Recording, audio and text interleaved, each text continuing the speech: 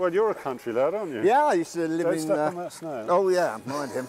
He's going quicker than I am, actually. Hi, I'm Mike Edmonds, film and stage actor. And I'm a little person. I've had a wonderful career, really. I've appeared in about 15 major films, including Time Bandits, Empire Strikes Back, Return of the Jedi, The Dark Crystal, Harry Potter, and Who Framed Roger Rabbit. I've even worked for the Royal Shakespeare Company.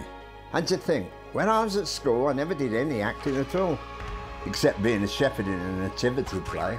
He seems just to bounce through life. All sorts of things hit him, knock him back, and he just bounced. He's made of rubber, I begin to think now.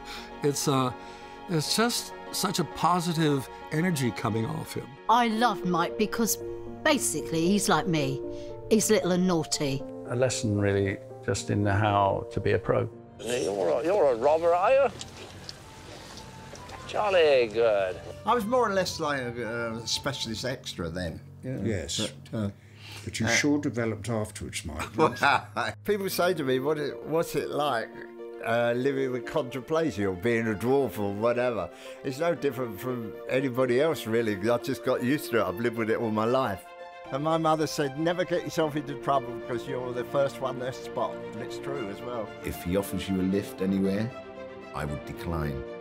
If he's not a happy guy, he makes an awfully good job of disguising it. You know, he always appears to be kind of up for anything and enjoying himself. And he's the one that kind of gets other people's moods up, you know. What he feels privately, I have no idea. But to the world, he's just one of these great people you love to be with.